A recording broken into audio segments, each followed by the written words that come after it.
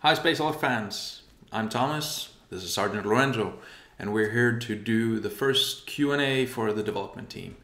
We've been collecting your questions on Facebook and we're here to try to answer some of them.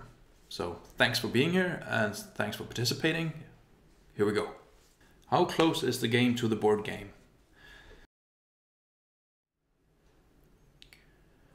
We are doing the 3rd edition board game.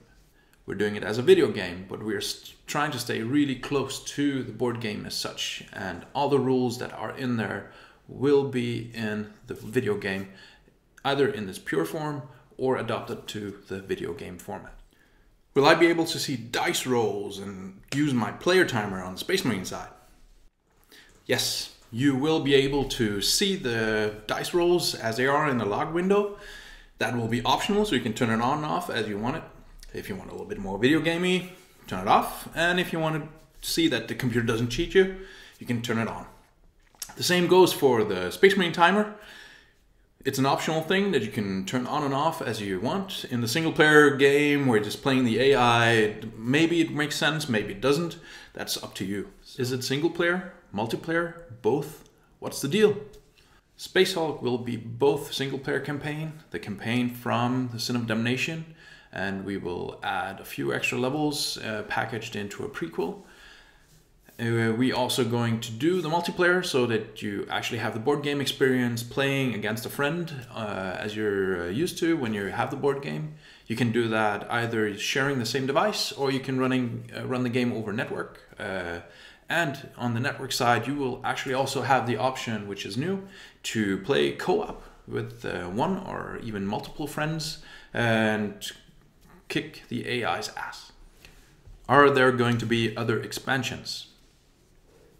Yes. And what are they going to be? Besides playing the AI, which is the first, we also are working on a level editor so that you can build your own levels and share them with everybody around the world. This will be working cross-device, so somebody making a level can download it on iOS and you can sit and play it there. Besides that, we will also, beyond version 1, add new chapters and new campaigns, and we're going to try to do that for as long time as it's feasible. What chapters of Space Marines are going to be in the game?